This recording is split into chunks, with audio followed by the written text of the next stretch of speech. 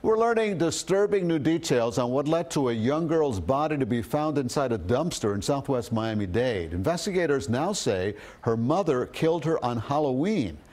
CBS 4's Riel Creighton is live at the apartment complex where the girl's body was found. Riel? Well, Elliot, this was just devastating for basically this entire community. Now, from outside this apartment complex, you can only see really what is a new dumpster in place of the one where that tragic discovery was made. Beside it now, there is also a small makeshift memorial there in honor of a 4-year-old girl whose name we now know, Tania Page. Police say it was her mother who threw her away.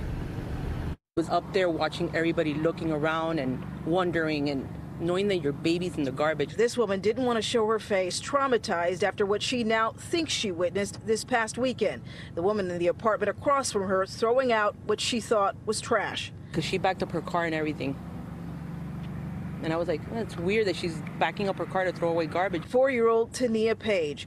Her tiny body discovered in this dumpster by another resident throwing out garbage. Police arrested the little girl's mother, 31-year-old Tina Farrington, charged with murder. This neighbor, once again, watching. All of a sudden, you could see her coming down the stairs, handcuffed. But she was like, okay, like if nothing was happening. Like, no remorse whatsoever. Police say Farrington killed Tania on Halloween, according to the complaint, angry that she was talking back to her. So she suffocated her with a pillow, then stuffed her body in the trunk of her Nissan. Detectives say days later, after discovering a foul odor, took her daughter's remains to the trash. I find out that the trash that I put in had gone on top of a child. Now an entire complex shell-shocked about what happened here. A happy 4-year-old who they used to see running around and playing outside all the time, and a mother who they believe did the unthinkable. And now you know who the baby is. And that's when it hurts more because she's right here. She was right here all the time. How can you do that to your baby?